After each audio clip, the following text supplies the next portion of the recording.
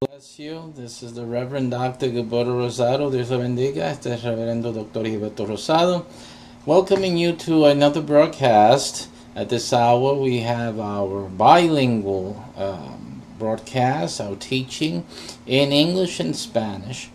So we ask that you be patient as we translate live on the fly between languages. Esta es la hora que damos la enseñanza en inglés y español y pedimos que tengas pues paciencia mientras que traduzcamos de un idioma al otro. Aproveche y aprende el otro idioma. While we're at it, you can learn the other language as well. Es un beneficio de sintonizarse con nuestro ministerio. It's a benefit, an added benefit I should add, of tuning in to our ministry.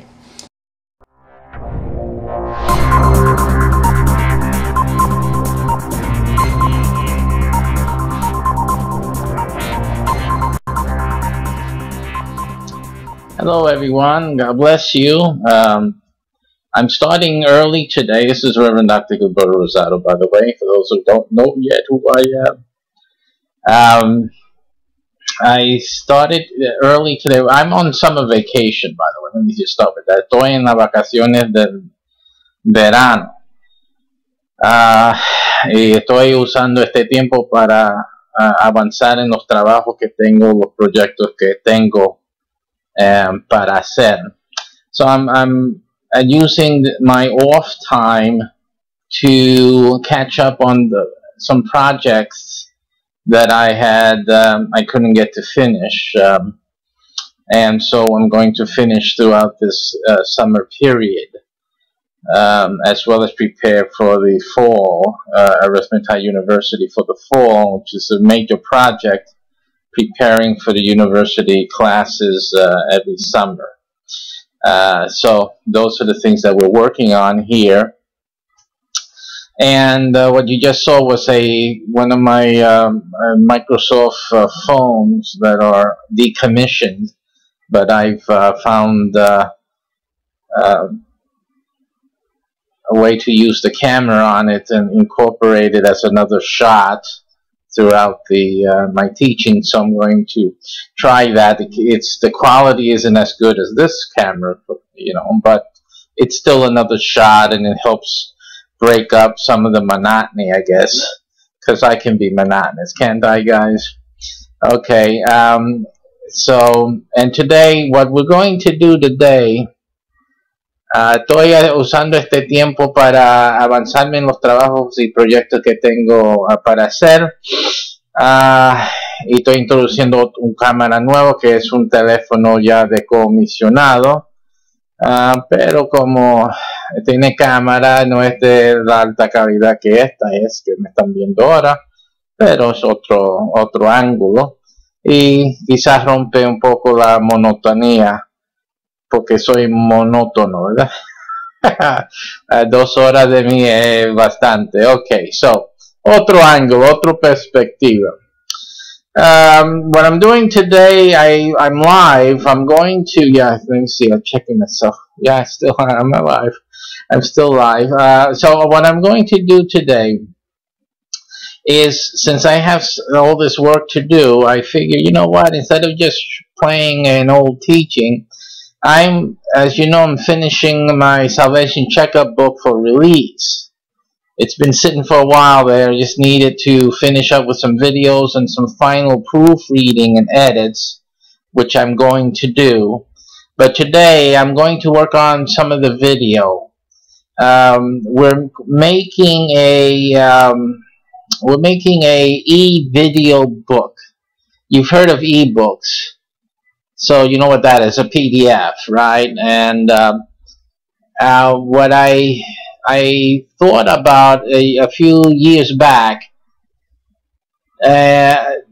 was incorporating video with an ebook. So I thought that would be great.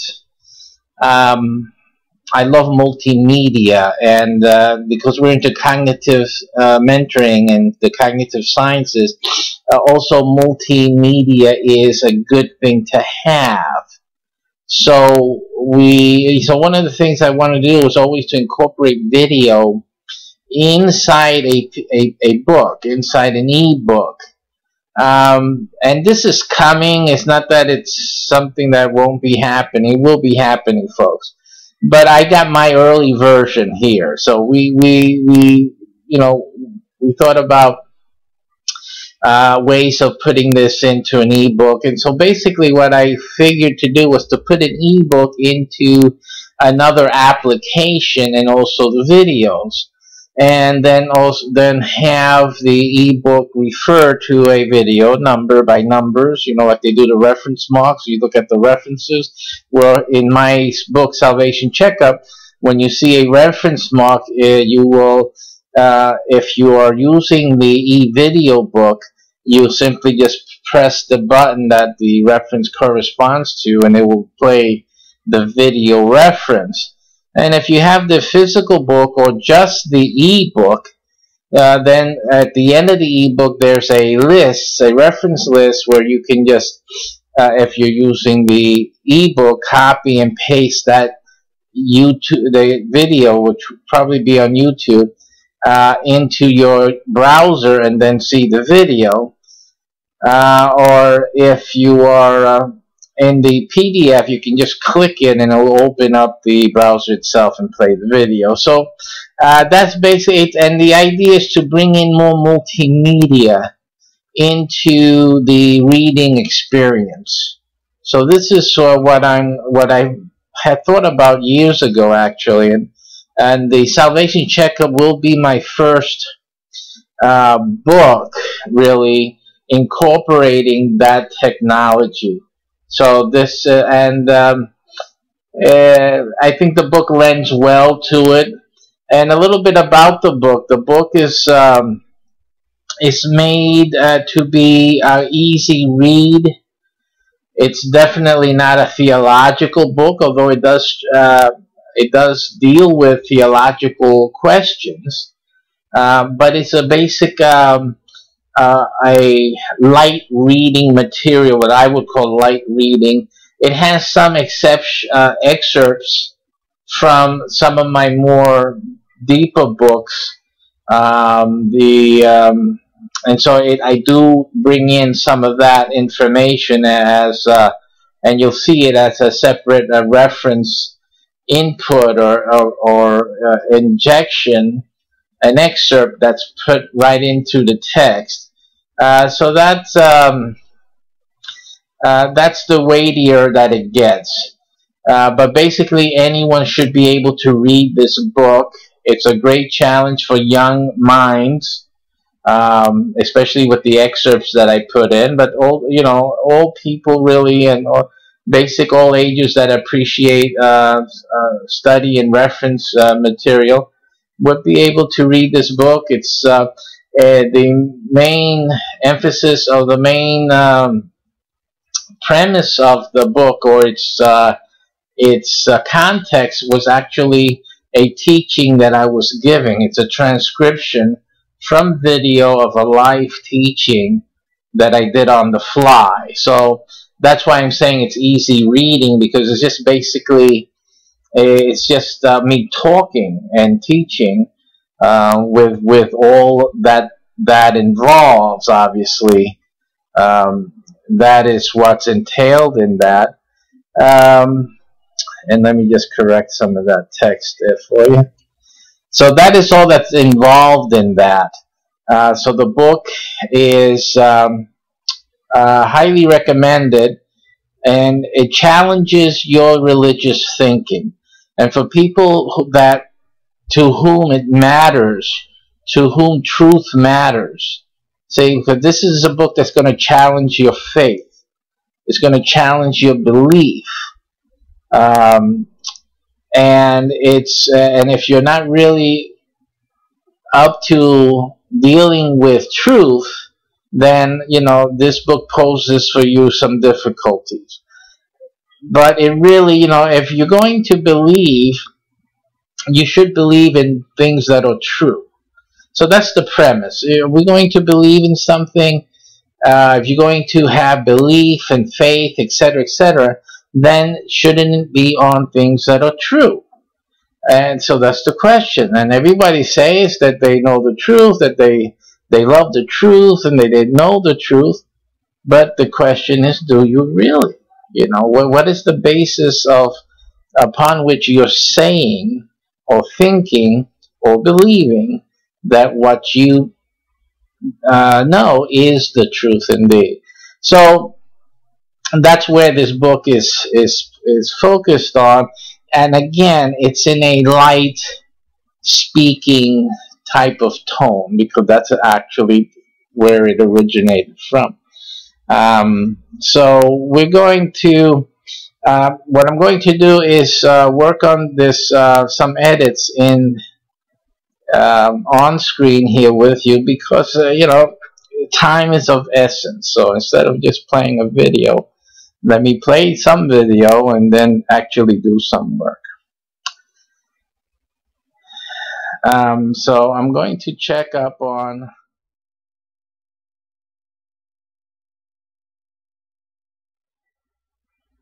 sorry about that. Let me just I have to make some corrections here.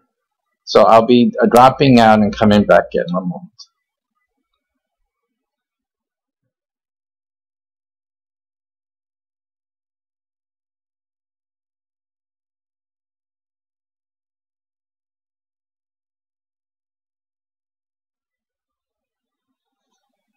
Okay, I'm maintaining now voice so you can hear my audio. This was left apparently undone from before. And then we have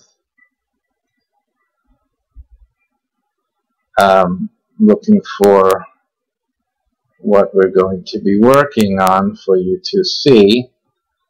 So we're going to be using AVS. This is a bit like some of the demo videos you may see on YouTube and whatnot. So this is basically going to be like one of those things. You will get some teaching. I'm going to be talking through the video as it plays. You'll be watching actual teaching that I did. Plus, you'll be getting getting some commentary from me on that. So I'm going to add in my picture now so that you can see me on screen. Alrighty. And again, I'm doing everything myself, so this is you can understand that things take a while given the parameters that I have to work with. Okay, so here I be, and now we can basically get on with our video. So one of the things that we're going to do today is we're going to load in a video about truth. Again, the book Salvation Checkup is all about verifying what truth is, verifying that do you in fact have the truth. So let's try to find this video now and bring it in. Although I should have had this as a project, I'm not sure. Let me check if I did save this as a recent project, recent reopened project. And here we have subject. Okay, so this should be it here. It may not be the video that we're looking for, but truth and lies, yes. So this is the video here.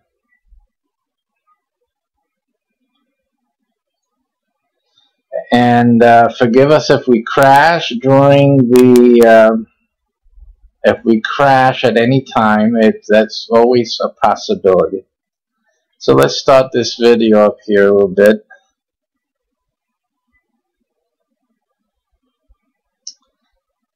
And the video just came in, so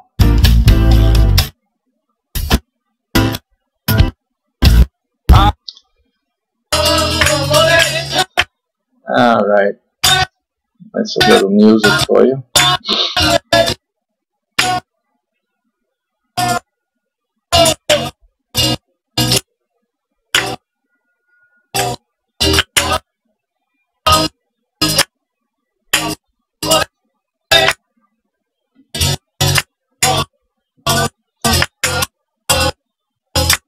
So I don't know if you're seeing or able to see.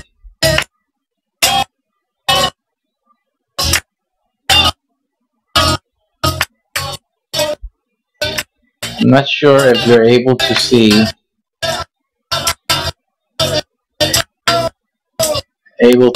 the video on the screen. Because in my monitor, I'm not able to see it. So I don't know if you're seeing what I can see in terms of the video, but I do know you can hear it.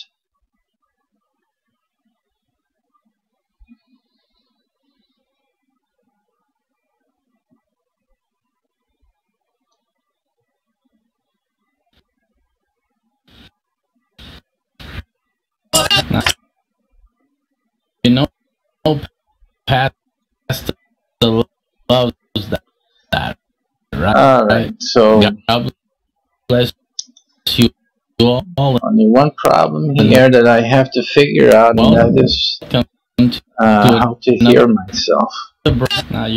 So I'm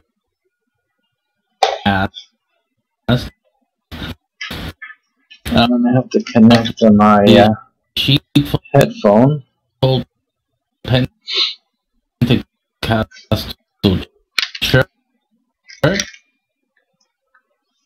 Again, at any moment we can crash, so just bear in mind and that we will come back on.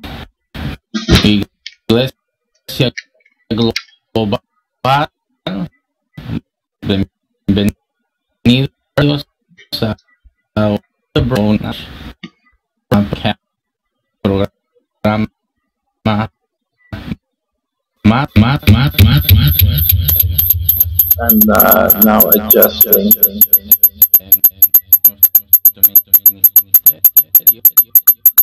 Testing 1, 2, 3.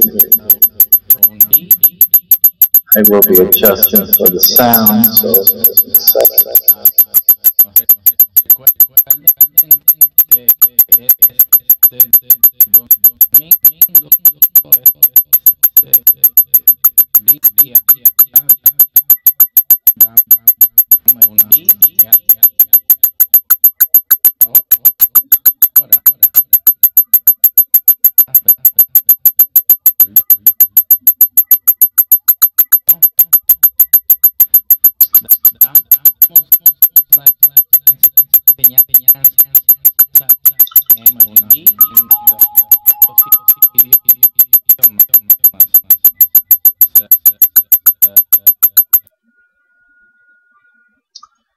I'm not just getting the speaker system running.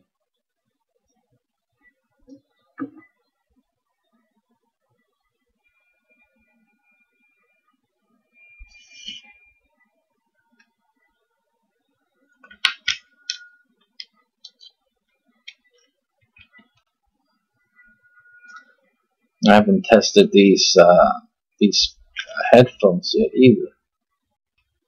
So it does sound like it should be working, but I'm not getting any sound. Test.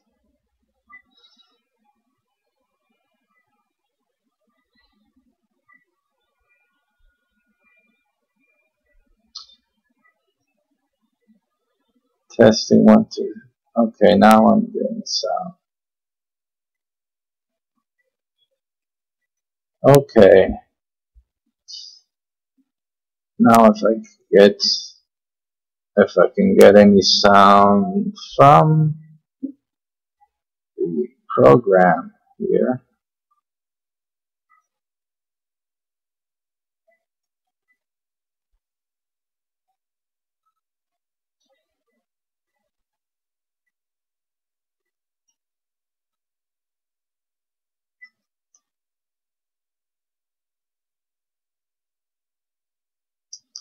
Okay, remember the program is working. There's like 2 or 3 things working at the same time here. So things might sound a little choppy.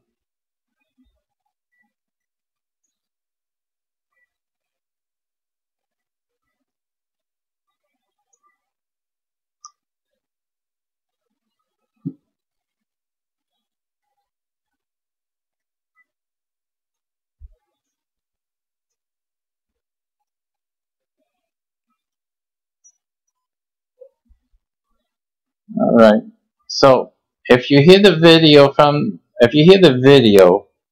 and you hear it choppy, you know why it is. It's just a memory consumption. And it's still buffering into the system.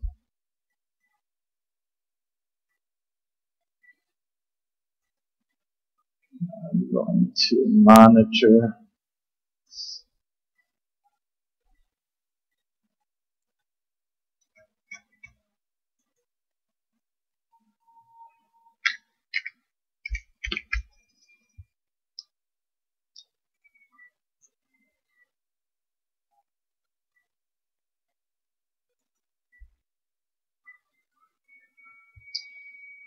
I'm monitoring on the YouTube channel on my other computer.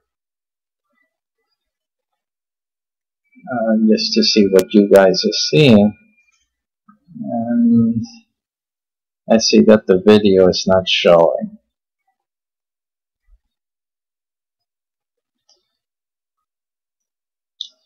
What I'm going to do is reset the screen capture for it.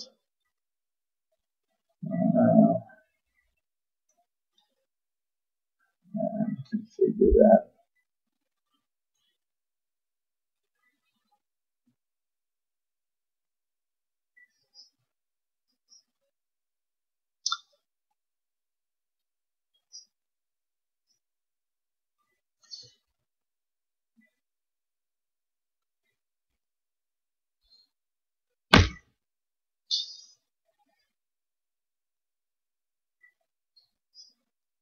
Again, this is an experiment for us on a Sunday particularly.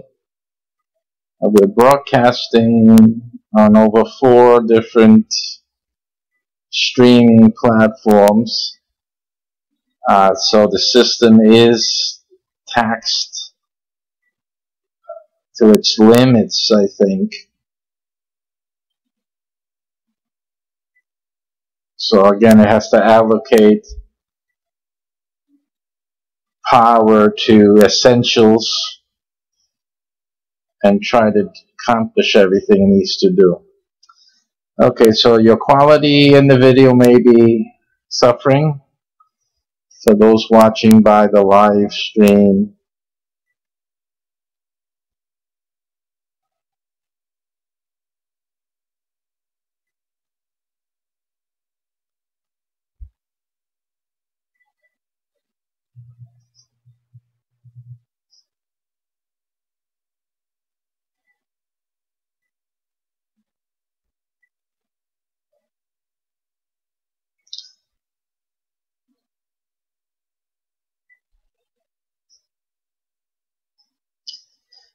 alright, so it's too much memory for the broadcast and the computer video streaming and recording, because I'm actually recording all of this at the same time. There's a lot of things this computer is working at.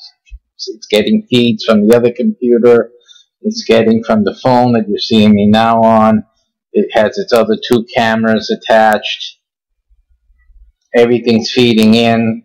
The program, the video editing program is working, competing for priority of processing. It's all working, but of course certain things take precedence. They need more power, and so what I imagined that I would be able to do through the Sunday broadcast, and I could get away with on a regular broadcast where I only do 1 channel, because I've done similar things, but with 1 channel I could do the screencasting and stuff like that. But the Sunday broadcast it's a big broadcast, and it's a high strain on the memory of the computer, the studio computer, to take care of all the feeds. So that's understandable. So what I'm going to do, rather than to do that, is actually just play the video and find where I'm going to place. I'm going to make a written note of things that I want to add into Salvation Checkup, my book. So that's what we're going to do now. I'm just going to play the video straight, and I'm deciding which way to do that best so that we can all see that. But in any case, let me just find that video now.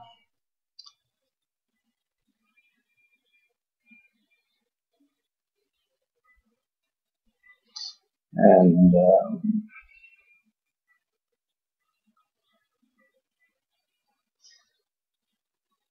Salvation Checkup, a little bit more about the book. Salvation Checkup is, I feel that it's a powerful book and will help many people clarify, solidify their faith, and others to really revisit their faiths. And that's the intended purpose of the book. The book is to actually, it's like a medical checkup, to actually go and check what is it that you feel, why do you feel that you're saved, or that you're right, you know. So I think that the book is a great tool, will be used as a tool, at least for our church, to help other people really, get their feet on the ground as regards to what they believe, what their faith is. Um,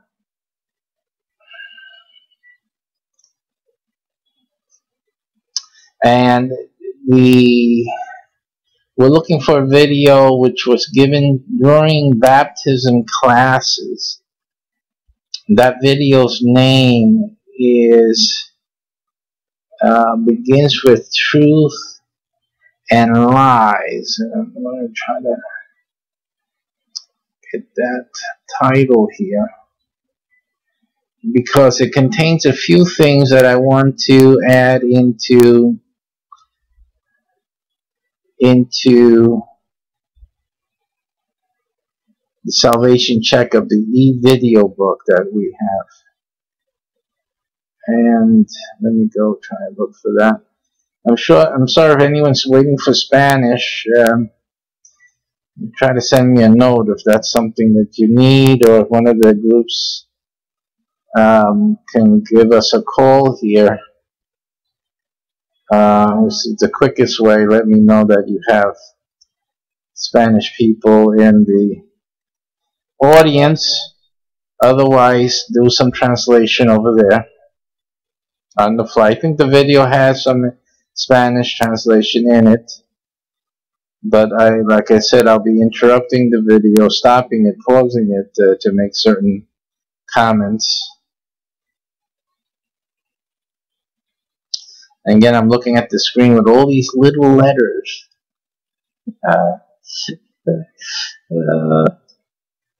And there's so many videos here, so let me just take a moment.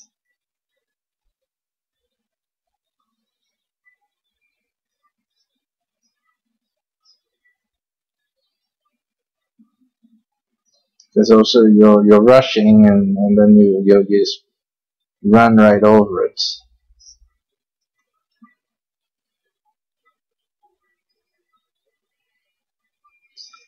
Yeah, it should be where it says religion here for some reasons.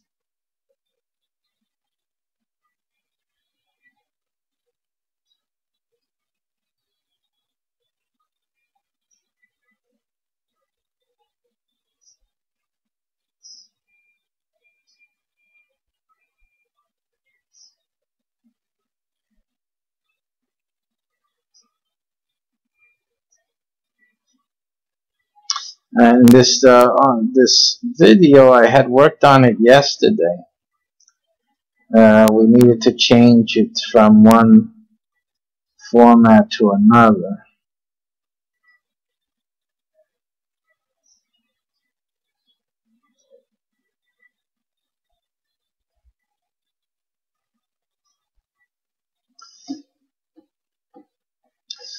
Let me see if I can coax it out of the video player. Let me see if it's open recent media. That's the way to get this through. Yeah.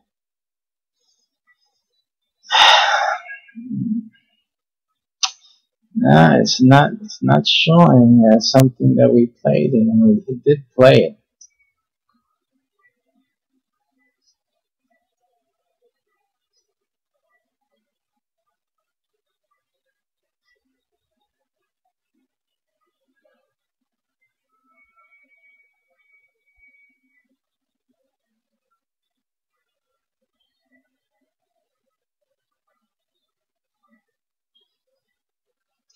I'm sure I've gone over it 2 or 3 times already, and it just misses it because it has so many.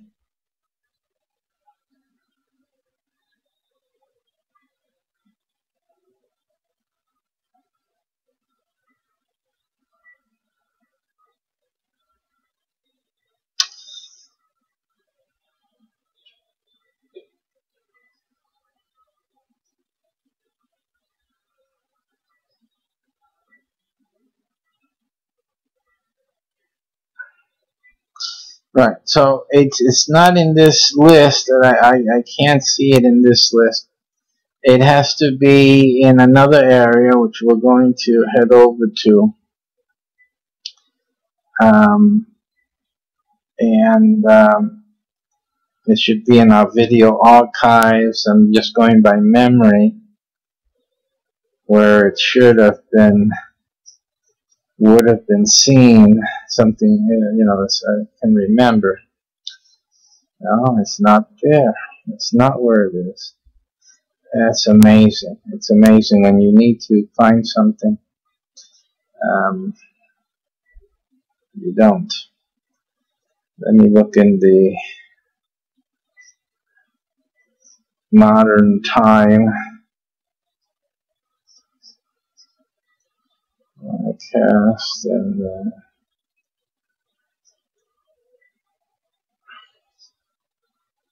so it could be.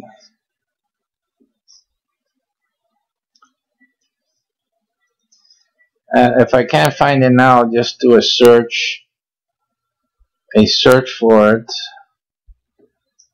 I'm going to sort by date, and there's nothing, let's see here. There's nothing recent here, so we're going to just have to do a search. I'm pretty sure it's in memory here, so in the archives. Production back. Let me just look for truth here. It should pop up with this.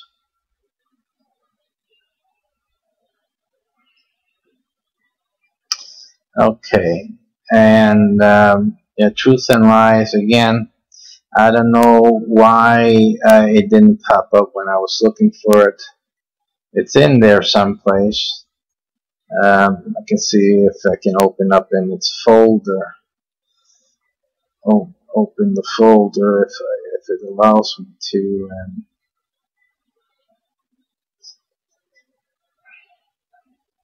open file location, because I need to see where it's at. Ah, no wonder. Okay, it wasn't where I had it confused with the other 2 videos which we did upload to YouTube, and those were baptism class videos. So this one is a Sunday teaching, so that's why we were looking in the wrong place. All right. So now, since we have found where it is, let's get and play this. Truth.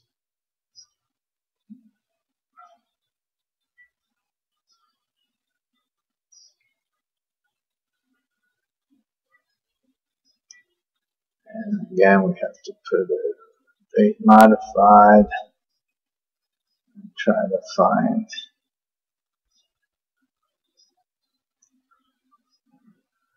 truth. I see that's not going to help us either. The same issue is happening now where the letters are so small and there are so many videos here. We can't find it. Truth. Is that it? No, it's not.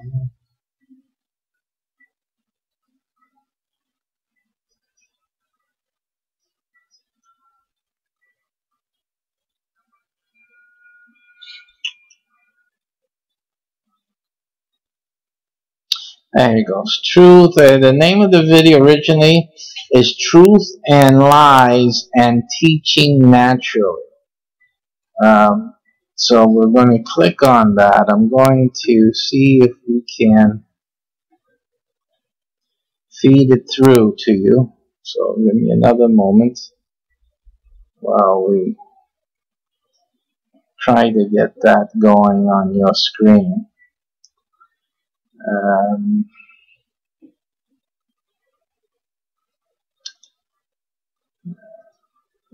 Gotta do the screen thing here, so let me change over.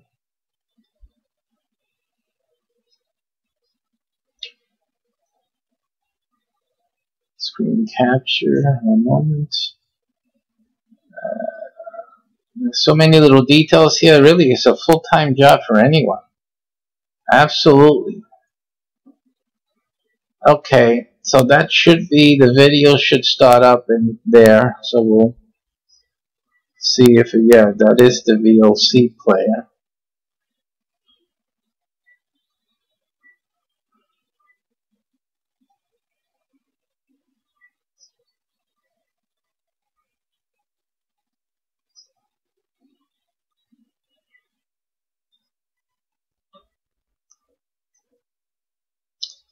Alright, so we're just going into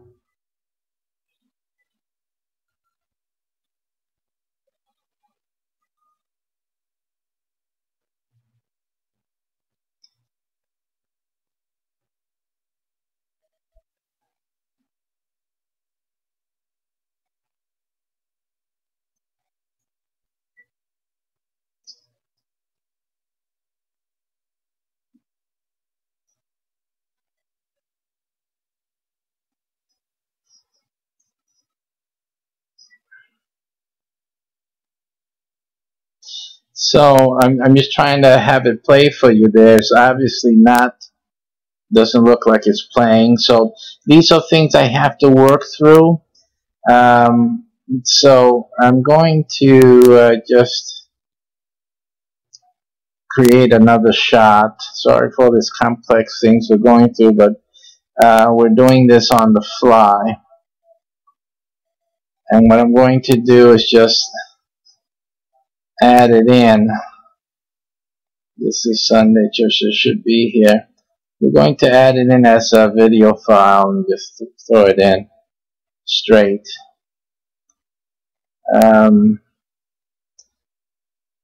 again, this is the first time we're actually trying to do this sort of thing on the Sunday broadcast, so forgive us for the learning curve here.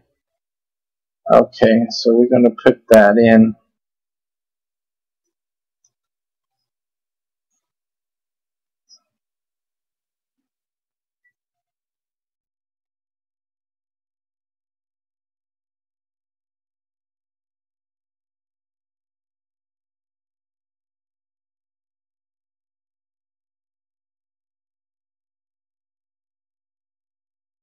Okay, hold on, folks. We're this video delays in playing, so we'll take this time and add in. The problem with this is that you'll have to see the whole thing without any controlling, unless I can fool around with it here, but we'll see.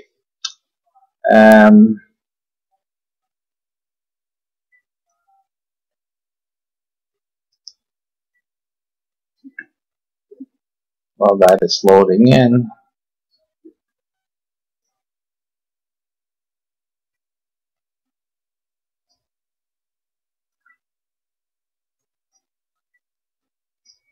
okay, and that video will move in, come in shortly.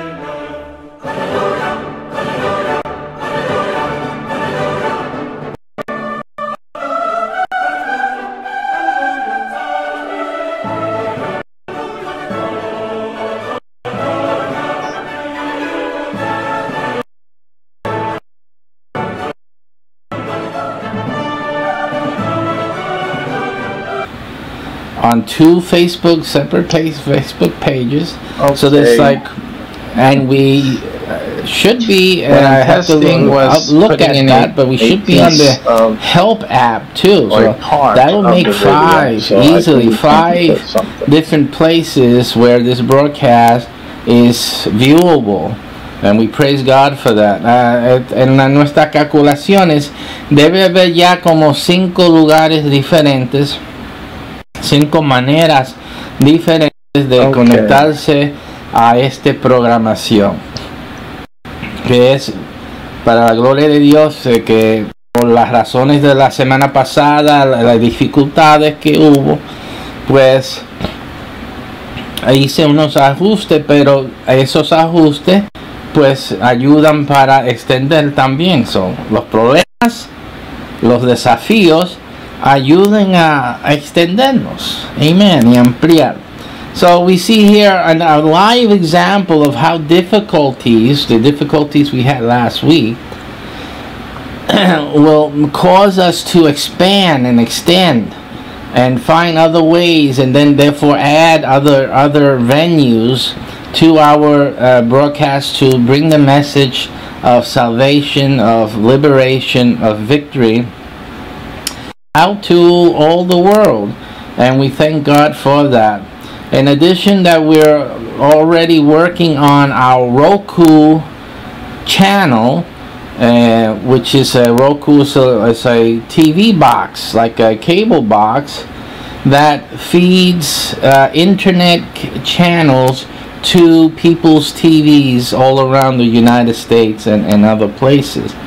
So we're already applied and got approved for submitting our channel to that network. It's like a satellite network, except it's on the box. Estamos trabajando también hemos sido aprobados para el canal en Roku, que es una cajita como de cable, pero usa el internet. En vez de cable independiente, usa el internet para dar canales a los televisores. Hay millares de hogares que usan ese servicio, y gracias a Dios vamos a estar desarrollando el canal nuestro en ese red, y tener nuestra programación también disponible a través de aquellos hogares que tienen esa caja. Y cualquiera de ustedes también puede ordenar esa caja. Es un servicio disponible mundialmente y particularmente aquí en los Estados Unidos. Los canales grandes también usan ese servicio. So, estamos ahí entrando con la gente grande, los programadores y compañías grandes de comunicaciones. So we're getting there, getting to where the big boys are in terms of communication. So we praise God for that, and help us as well with your prayers. Now let's get right into the teaching of today. Vamos a entrar a la enseñanza de hoy, and here we go, que se encuentra en Génesis 45, as I explained to you before. We're in Genesis 45, 1 to 28. Okay, and today the title of the teaching, like de hoy, tiene como título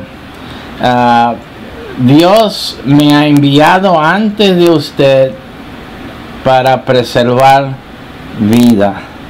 God sent me before you to preserve life. Amen. God. And to explain what went on before this moment.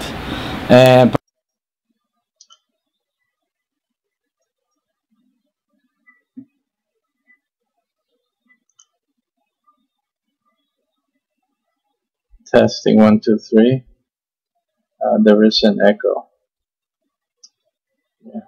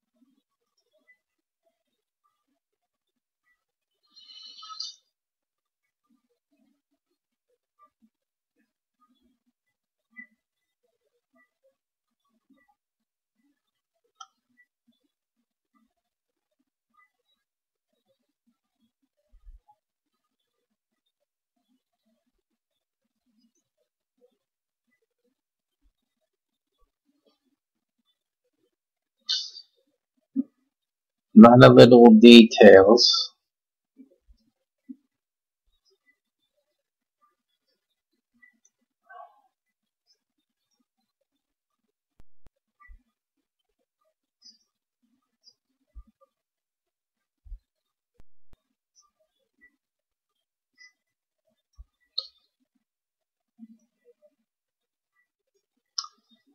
Hold on just for a second. Testing.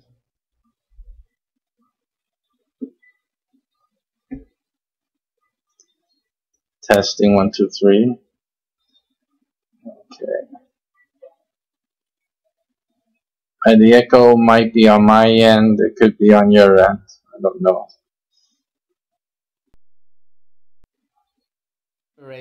Of victory out to all the world, and we thank God for that.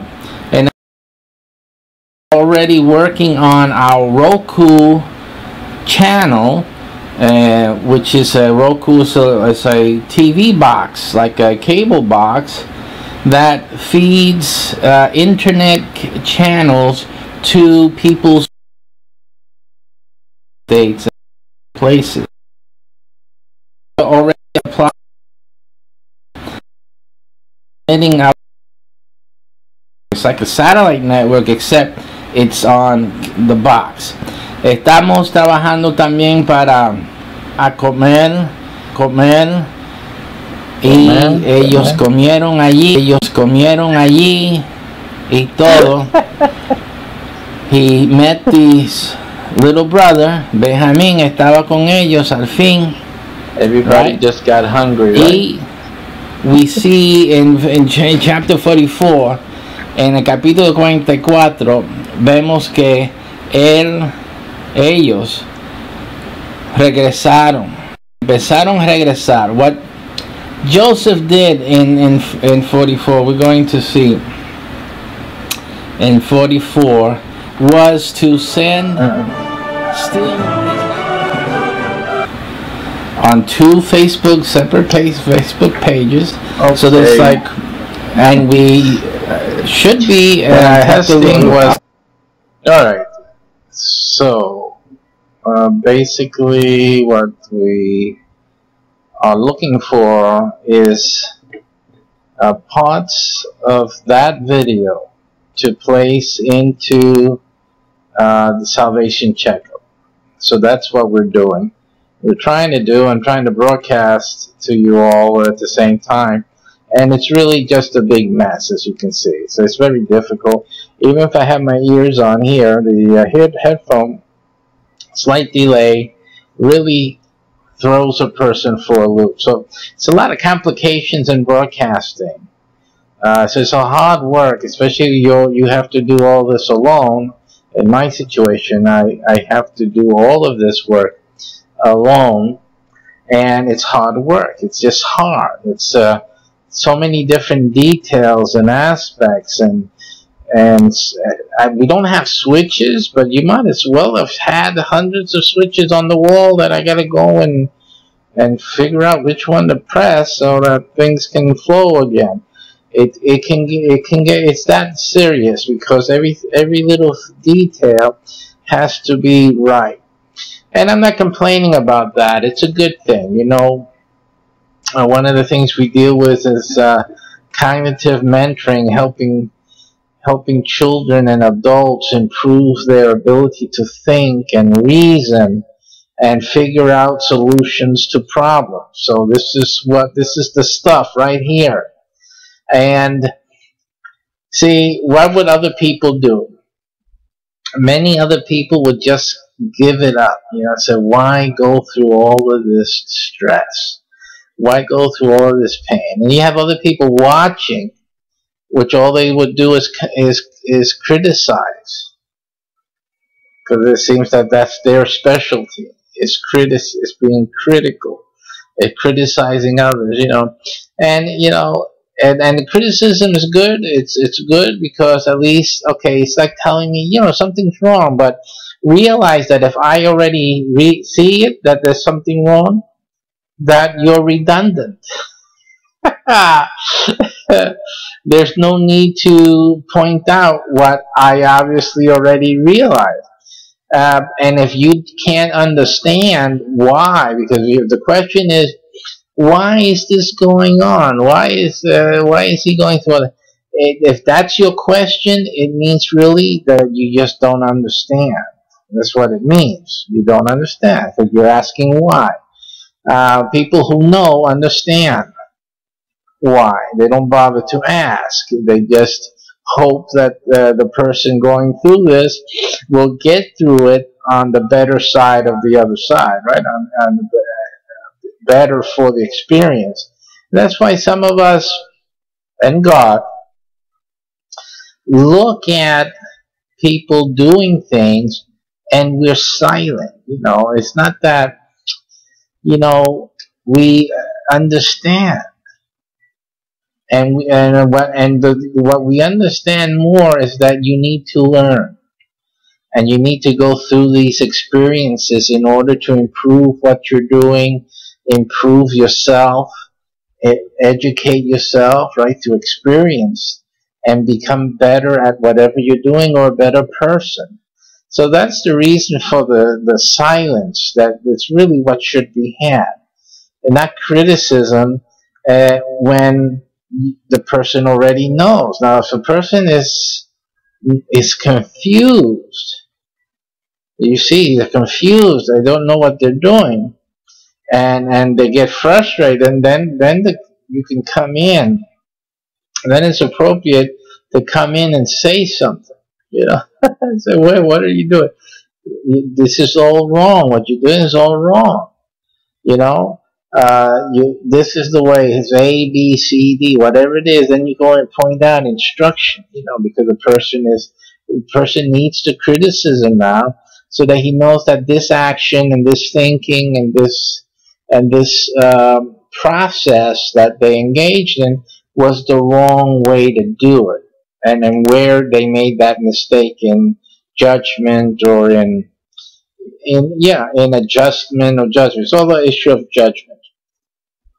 So yes, that's the point of being critical.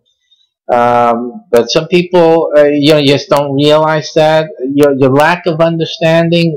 It's what makes critical analysis into criticism.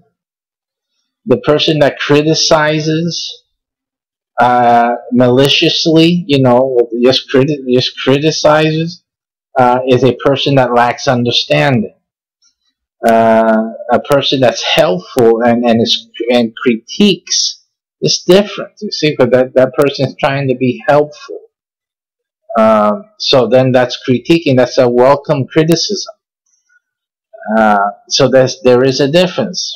There's some people think they're smart because they criticize others. That doesn't make you smart. It just reveals that you're as dumb-witted as they are, just in a different area. You're dumb-witted as in terms of trying to teaching someone that they're in error, as the person is in whatever they're doing, because you're both wrong.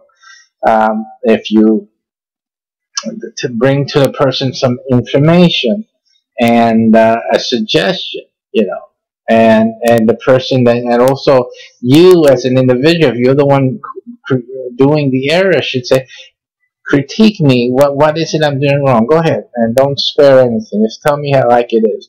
Then the person critiquing will say, he wants to learn. He or she wants to learn. You see? And so now I'm going to give them a free education, which is always the best thing. Why pay? Right? So again, so this is the way it's supposed to work. And not be afraid to do new things, not be afraid to try new things, just try to do them and do them as best as you can and learn. It's not just to do whatever you want to do, no matter how it comes out. This is not what I did today. It did matter to me how it came out. But I did understand from the onset that it was going to be very complicated. As you can see, every little thing I did to try to compensate really was not adequate. It was not adequate, and there are certain parameters with the software and the hardware that was causing conflict, and also the inability to really monitor. The first problem is being the sole operator here. I'm the teacher, I'm the studio engineer, I'm the production manager, I'm the director. This in a regular TV show or even a ministry broadcast, you will have, a handful or two or three handful of people handling different parts of what I'm doing alone and by myself. So that is obviously part of the problem. That's, someone critiquing me who knows would say, well, Reverend, you just need some staff here with you. You need someone to handle audio. You need someone to handle the video transition. You need someone to handle the media, what you're going to use, the video coming in and handling all this like all the other guys. The other guys look good. The other guys look good because they have people doing all the things for them. You see? I'm the only one who looks like a slob because I'm doing it all myself. But you know what? I enjoy it, and I can do it. I can learn and and do things better later. I'm not afraid of that, you see. And because I'm not afraid to look bad, I can do a lot of things. And as people are so afraid to look bad, they don't do anything. There's people who are the opposite. They're too afraid to look bad, so that what happens is that they don't do anything. See, they're just trying to keep appearances. I'm not that way. I can't live life that way. To enter my grave without having tried to do anything is ridiculous. And who would be a good servant of the Lord, right? If you didn't do service to the Lord, you just didn't do anything because you didn't want to look foolish in the eyes of people, which is something people try to do. They try to make you feel bad. They criticize you. They label you to try to not humble you, to patronize you is the correct word, and to humble your presence in the eyes of others, or put you down. In other words, putting you down in front of other people, especially like you have in the forums, your groups on Facebook, where Bible discussion is being had. You should have seen them. Part of what we do in social evangelizer. These guys out there who cannot respond to the great arguments that I pose and questions that I pose, they just turn away their focus from the point and they start attacking my person like if they know me. They try to find anything they can muster possibly in their imagination, because they don't know me. So it's all imagination and fabrication, to try to make me look bad in front of others there, And I think it's so shallow. And I pointed out, I said, I'm not the topic of this discussion. You understand? And the funny thing is that the things they use are so erroneous. And I point out their error. I say, since you're wrong here, let's get back to the other place that you're wrong as well. And trying to bring them back to where they need to be in the discussion. But that's always the tactic of a person who does not know. They don't have any more to support their beliefs. Since they're not interested in the truth, then they resort to putting you down. And that is always done by people who have nothing. And so that's why we always taught you here in the church, We've always taught you that don't allow people to put you down. In other words, no one can do that because they don't know you. You know, they don't know your mother. Now, you went to school, you know what that means, right? They don't know your mother. So why are you getting angry when they say your mother is this and your mother is that and your mother eats this and your mother chews that? Why are you upset?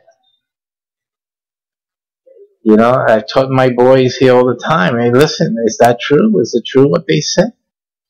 Does your mother do that? Does your mother wear this? Is your mother that fat?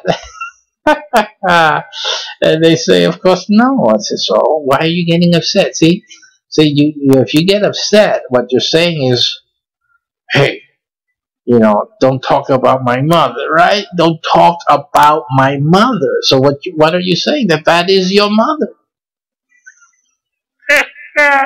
You are admitting that they're talking about your mother.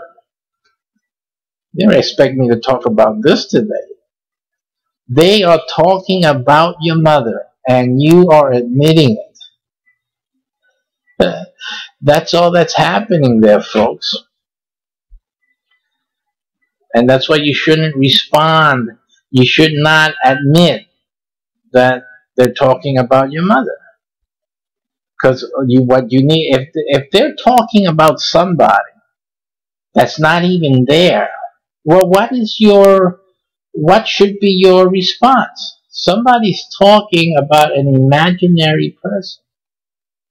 And then, on top of that, they're looking at you like that person came with you to school today.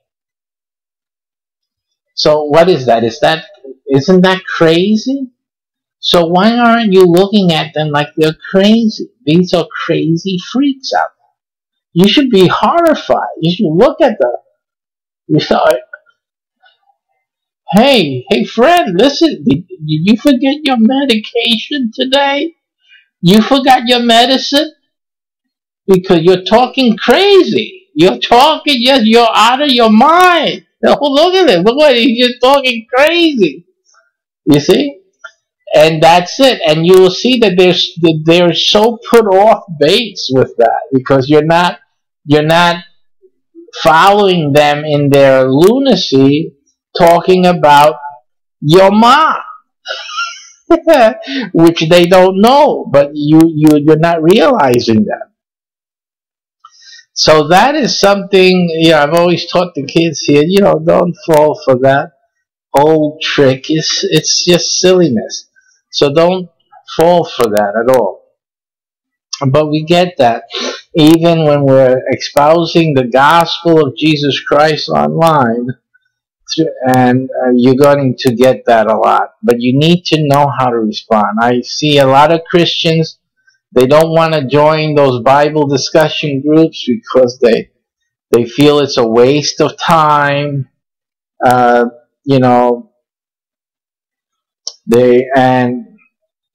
They get criticized so much. Some of these people are really mean to you. But that again is just a lack of ability to ignore what doesn't have anything to do with the discussion, to ignore the labels they're trying to label you with, and to stay on topic. There's a thing that's called stay on topic, and many of the forums and groups speak to that. It's one of the code of ethics, if you will, and it's part of the rules in many forums and on many of the Facebook groups that you stay on topic. And so that is the correct etiquette. Anyone that doesn't stay on topic is a person who is lacking understanding. So obviously, if they lack understanding, what are they going to tell other people about Bible and about God and about anything? They say they know the truth. Really? You don't even know how to follow the rules. Sorry. They didn't even know how to follow the rules. So you're going to follow. And I love it because the ones who do that most are the ones that talk about following the commandments of God. Well, you can't even follow the commandments of this Bible discussion group. You're going to follow the 10 commandments, really? And you can't follow the one rule to stay on topic? So that's another. I get these ideas for memes. That's going to be another meme I'm going to make for social evangelizer. You're telling me to follow the 10 commandments, but you can't follow the forum rules, the group rules. Stay on topic. Who's fooling who here? So, like I said, you need to go into the crux of the matter. People just need to educate themselves and go into the crux of the matter, the point, because that's what the point is. Stay on topic, you see, and that destroys their credibility. It destroys their argument. They don't have anything to stand on. They can keep calling you all the names they want, but other people reading and looking, they'll see this guy doesn't know what he's talking about. This guy has no way, didn't answer the question, didn't reply to him correctly, and now he's just creating all this flack. See? Trying to avoid having to deal with the truth. And it becomes so obvious when a person doesn't want to deal with truth. It's as simple as that. So this is the reality of things. And like I was saying when we started about the critiquing and using and feeling inferior or subjugated or feeling attacked by people because of their own lack of understanding should never be suffered. You should never, ever allow yourself to be affected by people who lack understanding. Simply. And really, and what we're working is educating society. Because society, we are not going to progress as a race until we get these old problems settled already. How many generations have to come and go?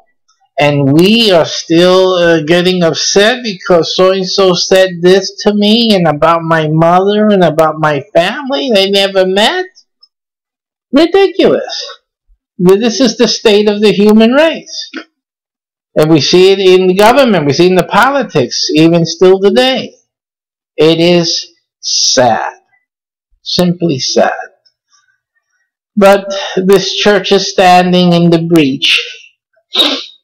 And we're providing teaching as much as we can, even though we're criticized for it. Here's another thing that happened today. I woke up this morning and I go to start to try to get all this mess that occurred before to work. And I read a Facebook comment on one of my posts. I believe it was from my post I did yesterday.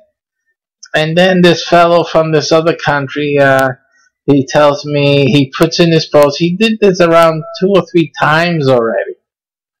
And he seems to be chasing down my posts about social evangelizer to say this same comment. This comment is this one. That the government authorities of this so-so country have disallowed this program.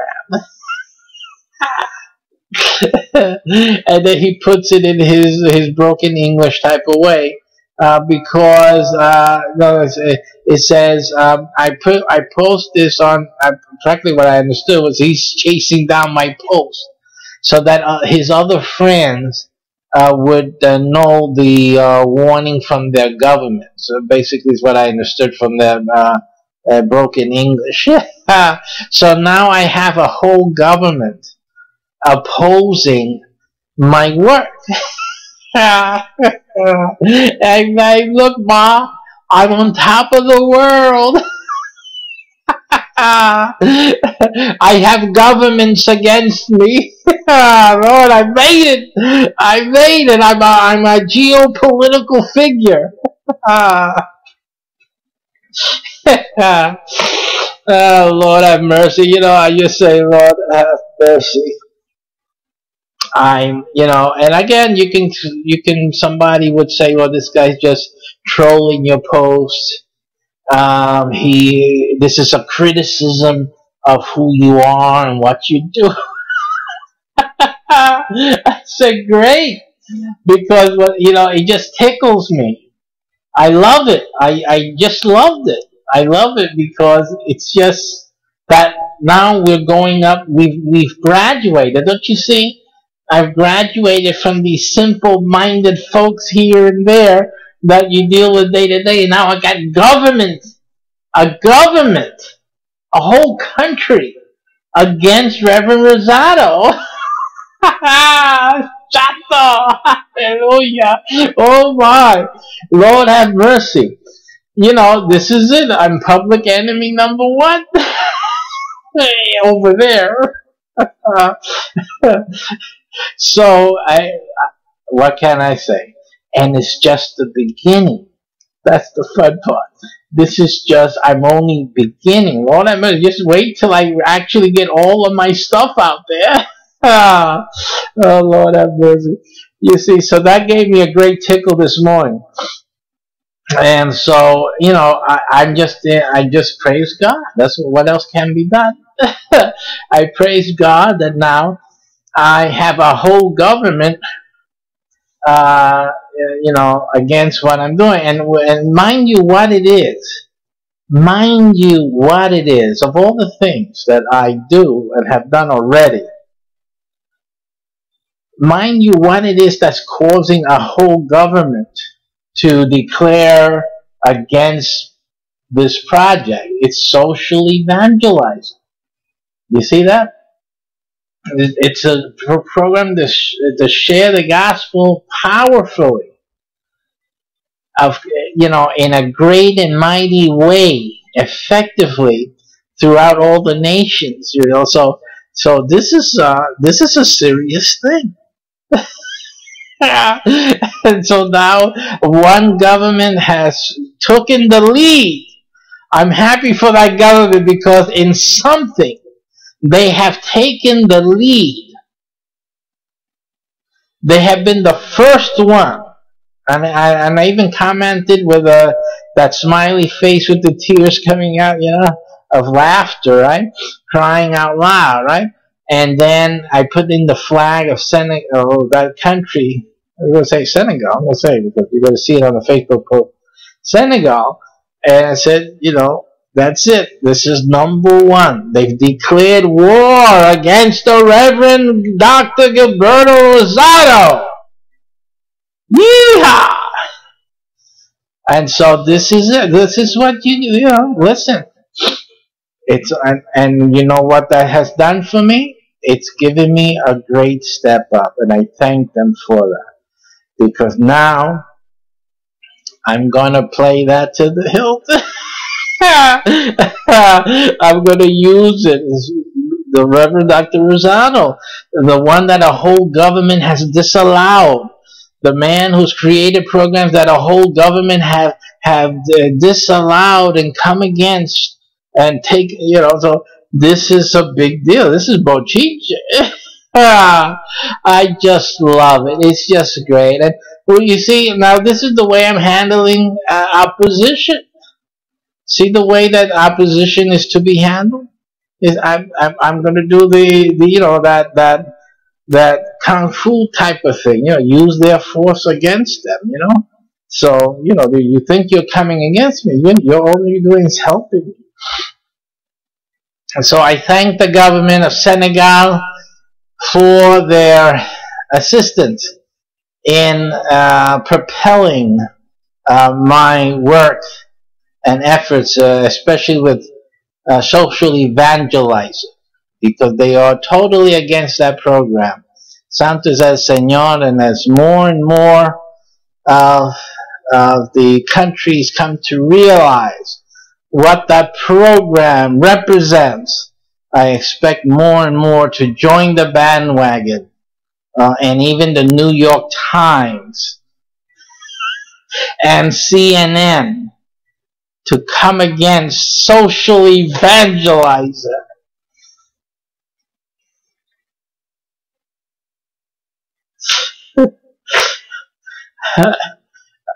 I made the big time. That's all I could say. All right, I'm having fun with it because basically that's what you should have. The enemy comes. I'm not saying that the government of Senegal is the enemy.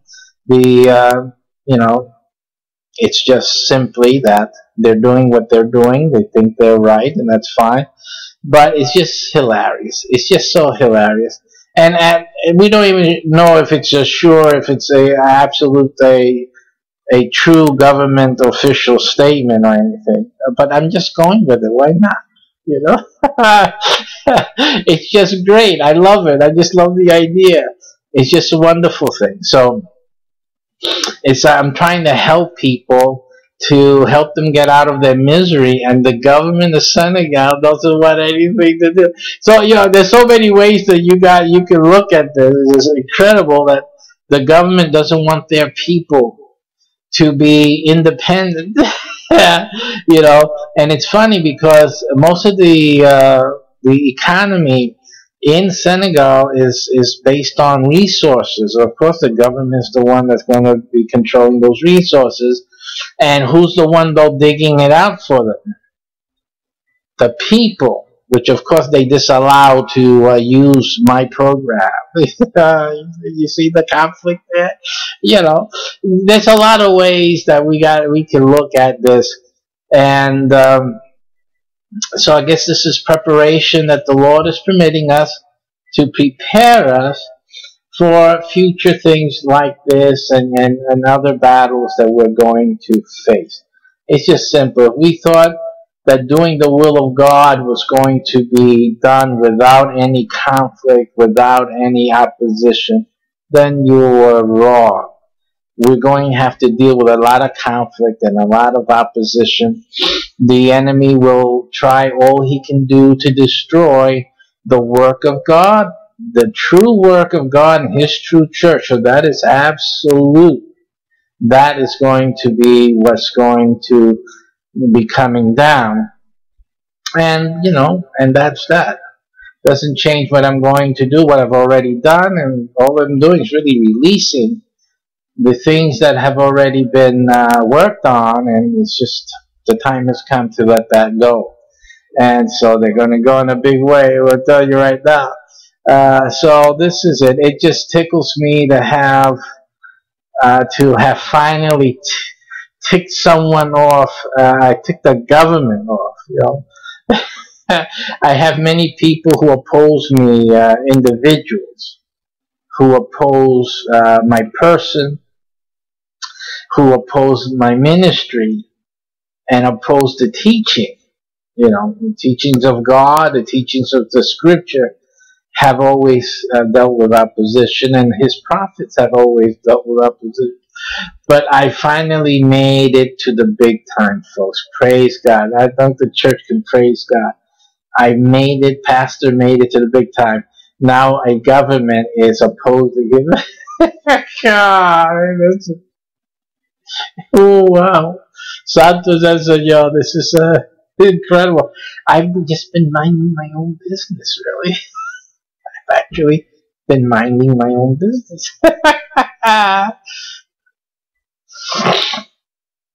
This is another one that Salvation Checkup, a book.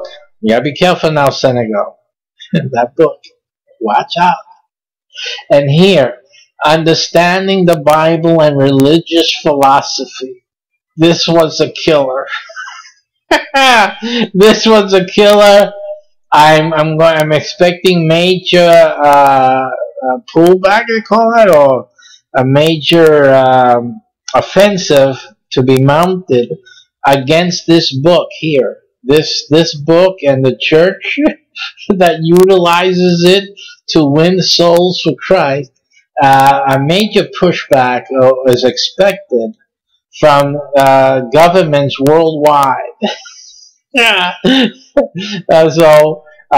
So we gotta expect that, because this is just outrageous that someone's actually going to help people understand the Bible and cut through all the gook of religious philosophy that has confused and divided the masses. And so this book represents a grave danger to the governments of the world, right here.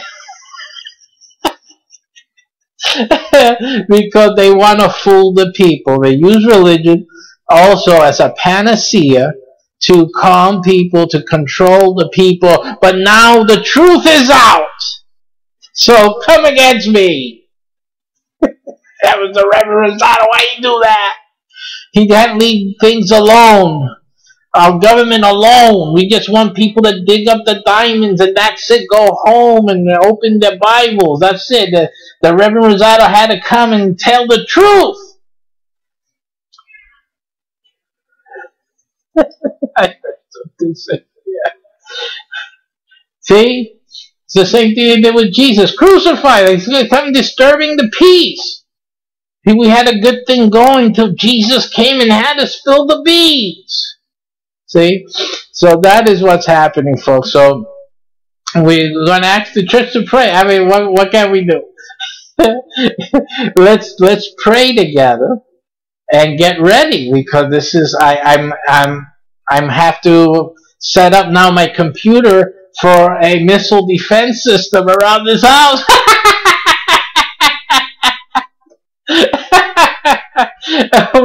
we have to defend ourselves against the government of Senegal and other major governments of the world. Yeah, they come to attack me and my book, Salvation Checkup. Oh my goodness. And understanding the Bible, religious philosophy. This is poses the greatest danger to the planet.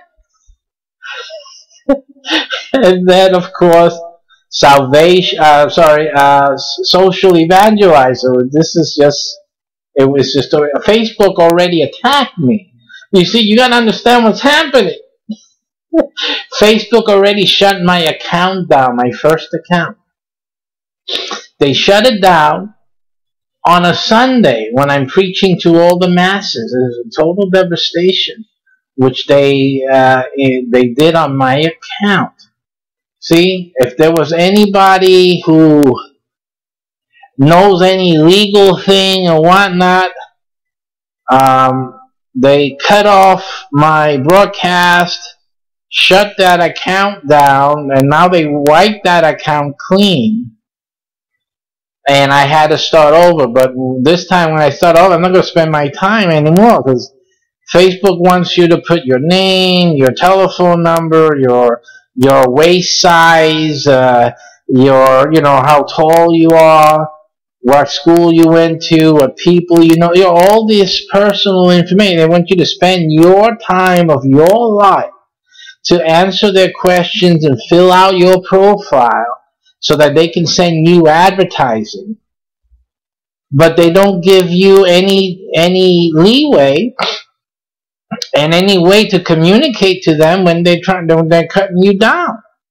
So I find that unfair, totally unfair. And that's what they did to me. They cut me all down. And at that point when they cut me down, I was reaching close to 1 million people on Sundays with the teaching, with this broadcast. That's when they cut me down. You see what happened? You see that?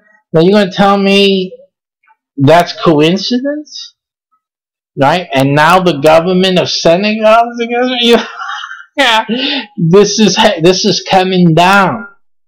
This is going down right now. Okay? We're in a war. And we're in a war. And we are dealing with the big guys here, okay? Facebook, hey, that's a world power. And the government of Senegal, listen, it's still a government. There's land in Africa where they occupy and they control. So we're talking serious here. This church is in serious contention on this planet. So, but all kidding aside, I'm having fun with all of this. But the truth be told, listen, what we're doing is important. And the enemy has been, and will continue to try to close us down and to buffet us. And some of our brethren, they don't understand. They didn't understand this during the time that we were developing. We were getting buffeted, and many of our brethren left. They were not strong and determined enough to maintain themselves faithful to this fight. But those of you that have remained faithful, you see what's going on. Now you see that we attack on our members was the beginning. Then now an attack on my Facebook, cutting my ability to reach out to the millions of people that we were approaching quickly. And then, and now the government of Senegal. but we realize it's just the first government. It's the first government to get out there and say something. And so now that they did it, other governments will fall in line as well. In other words, other governments will follow their lead. Since they had the audacity to come against Pastor Rosado here, then others will follow their lead. So that's what we're expecting to see. And really, on a serious note, we need to prepare. The church needs to prepare, because this is what's going to be happening more and more and more. More governments will come against purveyors of truth and teachers of truth, and they're going to start attacking. And that doesn't mean that all of us are in the truth. That's not what I imply. I know the Jehovah's Witnesses are having their issue in Russia. Russia, I believe, shut them down there. I believe it's what I believe I can recall from certain comments here and there. I believe there was an article on that. And again, I'm not saying that yes, just because they're getting attacked, and that means that they are the organization of Jehovah. That's not what I'm saying. But obviously, I'm not doing anything like that. They have definite accusations against them, and there's nothing against me. There's nothing that the government of Senegal can say. It's just simply they don't like my perfume. It's just simple as that. It's just a contention based on whatever it is they are thinking about, which they have no knowledge of my program at all to make a determination. They have not requested my software. They have not seen what I am teaching in the software, anything like that. They just come out and just say, based on just an effort of my marketing, just that they're against that program. And so, again, it is just another way to come against a work of God to help the people of the world, because that's what I'm doing. That's the real reason behind Social Evangelizer, behind the books that we're doing. The ministry that we have is helping people. See, and the enemy doesn't want us to do that. But the way we're doing it is by educating educating them.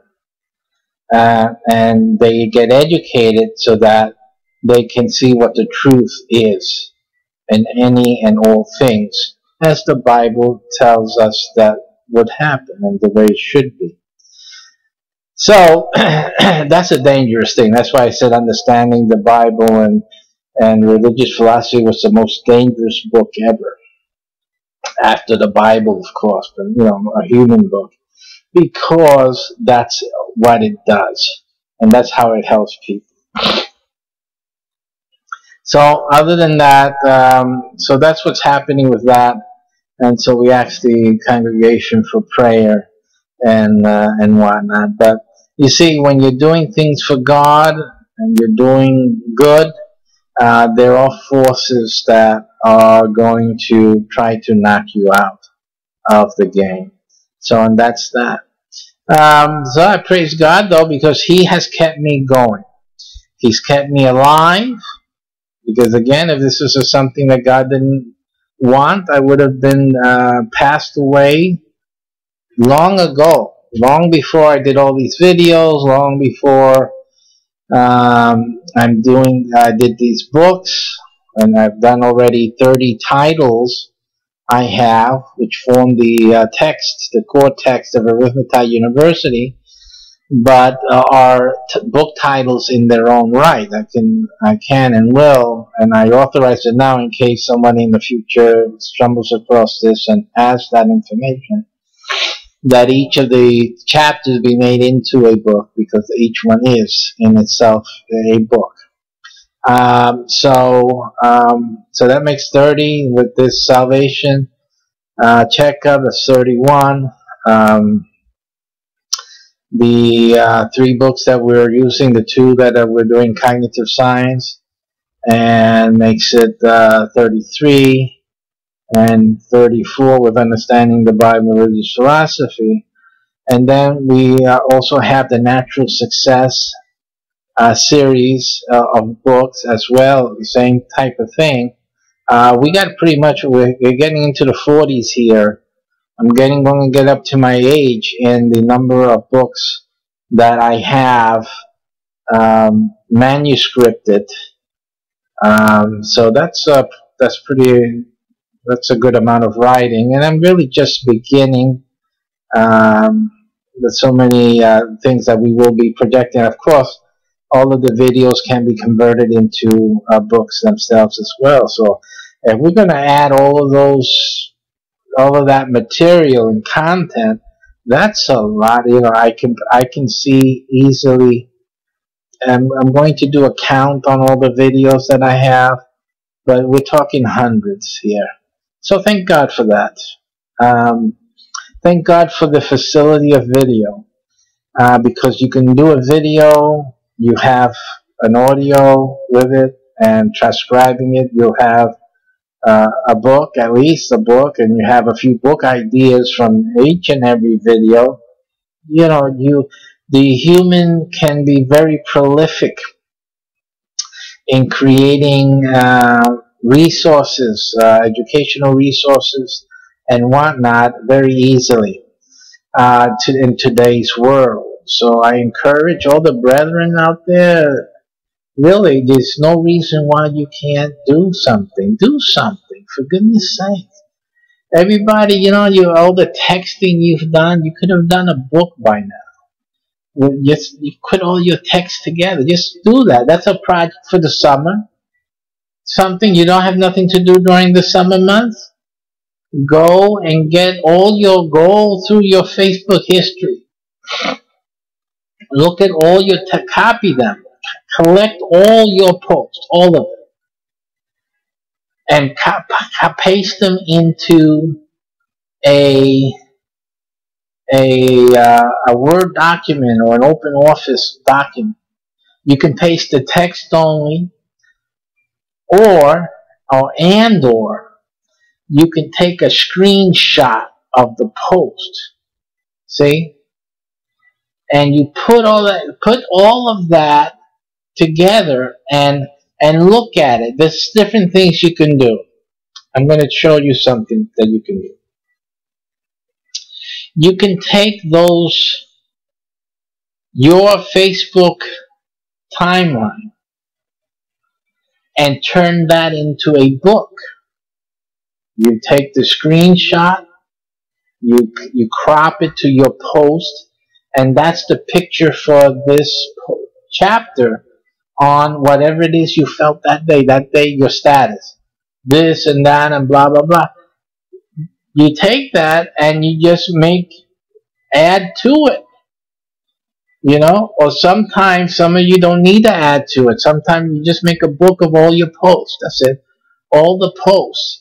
If you have funny things, and I'm talking about things that you created. Don't make a book because you shared someone else's picture, you shared a piece of artwork from someplace else, or a meme or something.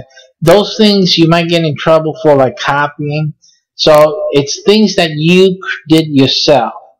That's why you have to do your own stuff. It's always best. But if you use Facebook and you make your own, you know, text, graphics, you can do that easy on your computer. Make your own text graphic and put it up there. You can do that now. Go through your Facebook, your statuses, and then go there and add a photo, because maybe you did it without any picture, or you did it with a different picture. Now do it with your own, something you made yourself. And now you have that status and your own picture that you made. And the picture can be of yourself. What? Be creative. Do something related to the status that's interesting.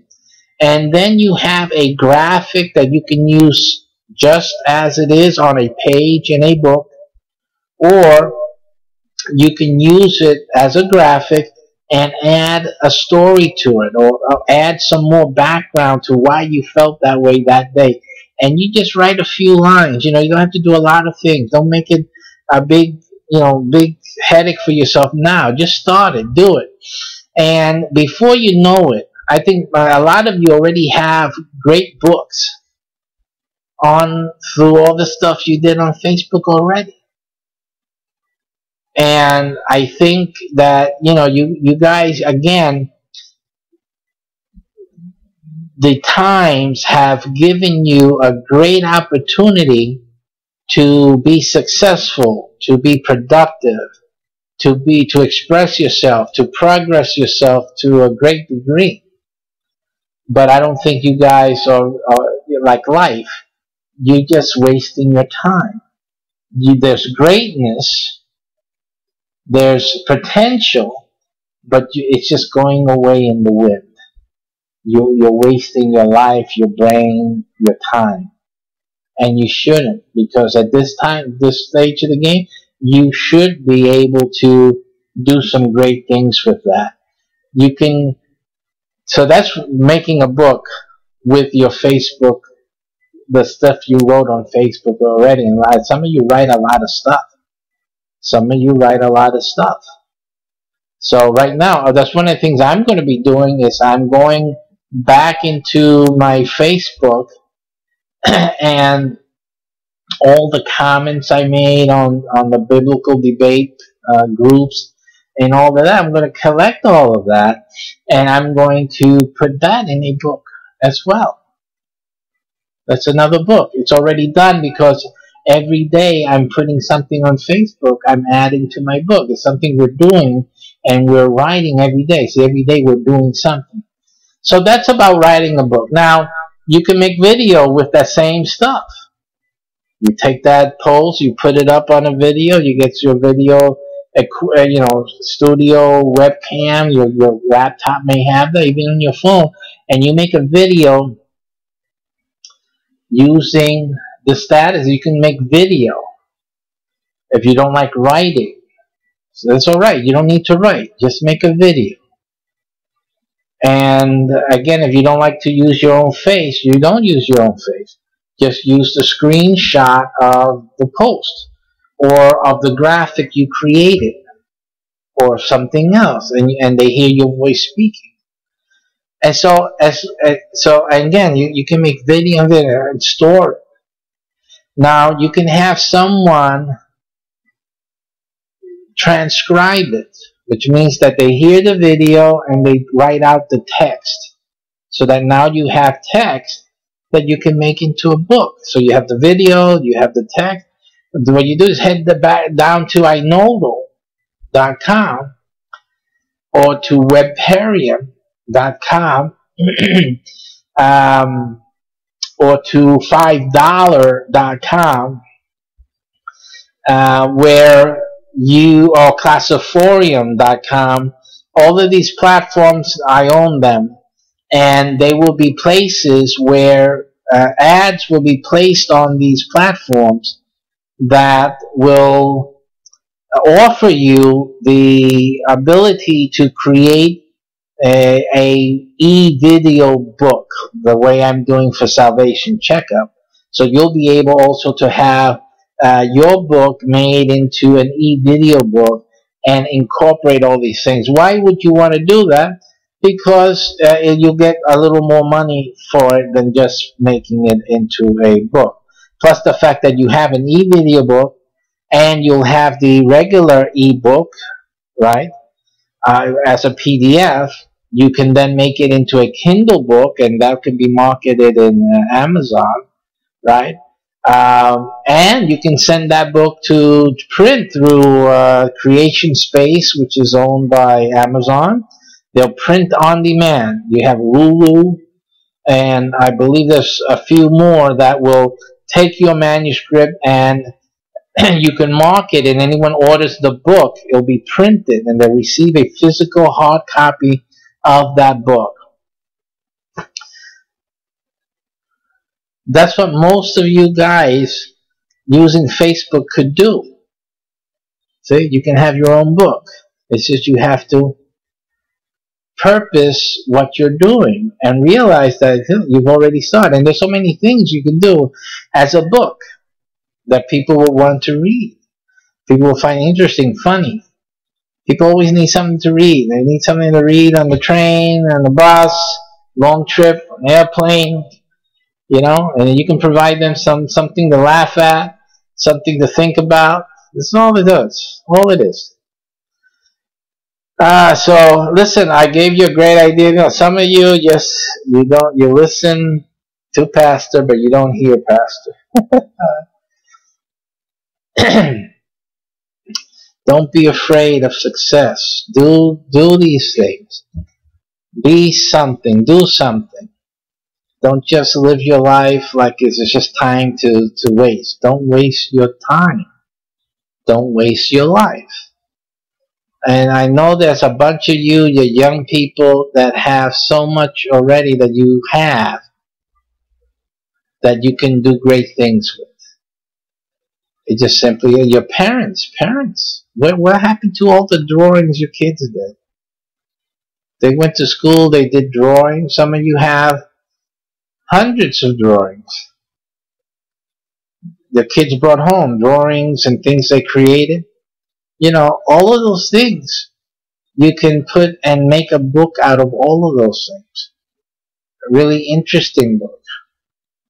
You know, filled in with what the kids say and what they thought, and make a story. You can make a story and just use these things as graphics in the book, and just see that, and the people seeing parts of this person, this expression of this child, and that's good too. And even just to get an idea, even in one of these things, it gives you an idea. And some of these ideas can be multi-billion-dollar businesses. They could be. I have one, I'm keeping tight-lipped, which I saw from a woman. And it was her idea. It was her creation. She was homeless. And I would sit with her in the park where she lived. For an hour or so, and if they didn't eat something, again, I'm saying things I really don't need to say. I was with this person and helped out how I could. But one of the curious things I saw that this person did to fill up her time was that she made something out of a natural thing that was abundant around her in the park at that time. And I found it so interesting. And I said to myself, look at this. Here's a homeless woman. She doesn't have the money to do what she would want to do for herself and her family. But at the same time, she has the talent that could take them to places they would never have imagined. And I wondered on this. I said, God is good. He's always good. It's that we don't see what God has given us. We don't see it. We put things down. We put other people down. And that's the danger you have. See, if you put other people down, that means, you're putting God's creation down. And what happens is that the small things that God placed in your life to make you prosper, you don't see. You're busy putting people down and trying to make yourself feel good by putting other things down. And that small thing that God placed in you or in your way for you to become successful and prosper in, so you can eat and support your family, you won't see. You blinded to it. You see? And that you did yourself. You did that to yourself. So I saw this thing, and I've always had in my heart to do something with that idea. And me, those who know me know I can take one thing and make 50 from it, right? So yes, I saw that. I said, that's amazing. You know what can be done with this? It's just amazing things. So yeah, and I still have it on my back burner. I know what I need in order to get it going. So I'm waiting for that time. And obviously when it happens, I'm going to seek out for that woman if God gives her life, and me life to make it happen, to make sure that she gets the credit for at least allowing me to see that creation, and even though it would be something I would create now to commercialize it, because I know that they wouldn't be able to. I do plan to make sure that in any way possible that's left to me at that time, to make sure that that person is benefited from that. So, and that's what I want to do. I want to do that particularly for that, for the human effort. I look at human struggle and potential, and I honor it. I do not allow it to wither away and die. It's unfathomable for me to allow a person to wither away and have nothing left of their self, and the quality and the value that God placed in them. Nothing is remembered. Nothing is surviving that. And I really can't live like that. I can't. And I do that for other people. And people who know me in those circumstances know that that's the way I am. And, and I was thinking, listen, I hope that someone does that for me one day as well. It's just a hope. A hope in the darkness of humanity. But let someone say, oh, you can't be pessimistic. Hey, it's not an issue of the way I look at things. It's the issue of what happens. So let's see. Amen. Make it real. So that is something, and I want to encourage you that each and every one of you, that God has placed something in you. He's giving you something. And while you're and the thing is that mostly when you're just passing the time and you're not, and you're looking to pass the time, and as time passes for you, you may not be realizing that something that you're doing is exactly what you need to focus on. That is where your success is. That is something particular that you created, that you fashioned. It's a particular way that you look at things and you think about them and your perspective. Everybody knows different ways of contributing to society, different ways of earning income, right? Of having a job or whatnot. And all of these, like you can tell, there's certain people spend their time doing that, but they don't. Yeah, I keep remembering some young guys. I call them young guys. I was young too when I observed them, but they were younger than me, and some of them were older than me. Just that generation, that different age groups there, but pretty much young people we were, and I was fascinated how much they love sports. Oh my goodness. How much you guys, I don't get into sports, I see the World Series if the Yankees are playing, if I got time, that's me. And that's it, I'll watch a boxing match here and there. Right now we're working on my CBH TV, so I'm practically seeing more TV now than ever before in my life, because I'm working on that project. So, but I'm not a TV watcher, I watch a little thing here and there, family, my wife and I. But coming home because I want to see TV, that's not what I do. I come home to work. Okay, so. But I noticed but through this, now I lost track of what I was saying about that, about my CBH TV. Let's see. There are things that we do without knowing it that are the source of what our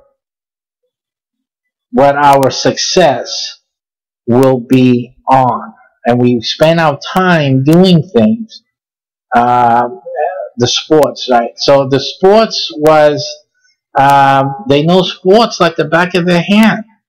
These guys could tell you statistics, and they're funny how they would debate with each other. No, this player had this amount of home runs in this year, and last year, because he was out a few games, he suffered, but he is a better player than that guy there. He only has such and such and blah.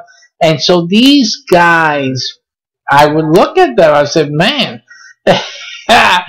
they know more about sports and players than I knew science, and that was my thing. Science and all that. I could talk Bible, but these guys would talk sports like I talk about Bible. I mean, they knew their stuff, But the thing, and they were dirt poor. This is the thing that always upset me with this. The dirt poor. Yet they had they had more knowledge, as I could tell, than the guys I would see commenting on the commentary, on the sport commentary shows, like ESPN and all that. The guys there watching no more. No, what are you talking about? This and that, blah, blah. They would come out with this stuff. So what are you doing here? You need to be over there making that money, because that guy's making the money, and he's not bringing out the point that you are. So that was one thing that I saw. And, and this is my point, that a lot of you guys are wasting your time and wasting your life. And you have such great talent and knowledge and whatnot. So I want to encourage all of you to do something this summer. Create something. Create something. Start small. Do a small video book. Do a small set of videos explaining something. Do something. You got little kids. Little kids, I'm going to show you how to make a software program. and they go through, hey, you do this, you go here, you put this code, look, this code here. You little kids creating programs, software. You see it on YouTube. If you bother to look, you little children. And you got children doing all sorts of things on YouTube, all different types of interests, right?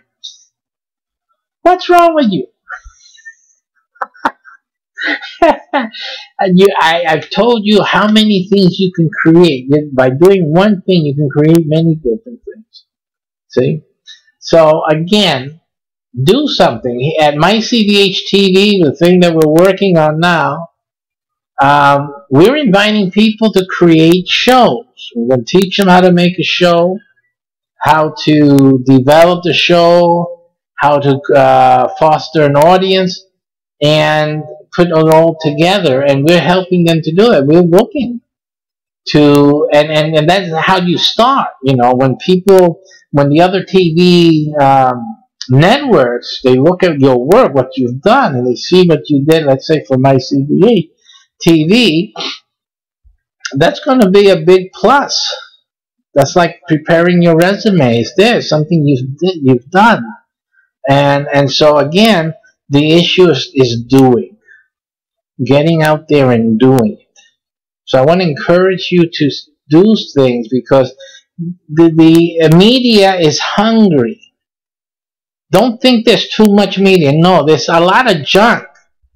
But there's a great hunger for interesting things and for very specific information.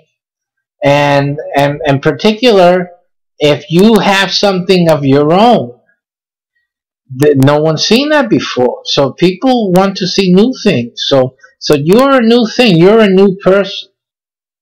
And you have a way of looking at things. You have a way of doing things. So people want to see that. And you never know. You never know if those things will catapult you into something very interesting. Absolutely. The learning itself, there's so many opportunities for you to succeed. Simply, even in learning what you need to do these things can get you in a better position in your job, can get you better jobs. You know, just the process alone, the learning process alone can really benefit you in a great way. So I really encourage you really to start doing something and start making your stamp, or putting your mark on society, which is what God wants us to do. That's why he said, go ye and make disciples. Disciples to do what? The same thing we're doing. Go ye and make disciples. And it's in the process that we grow as individuals and we make major contributions to the human race. This is the Reverend Dr. Gilberto Rosado thanking you once again, and your patience. If you went through all that video until now, you have great patience. Until next time, I don't know when I'll be live again until September, but we'll see what happens. God bless you. Take care. And until next time.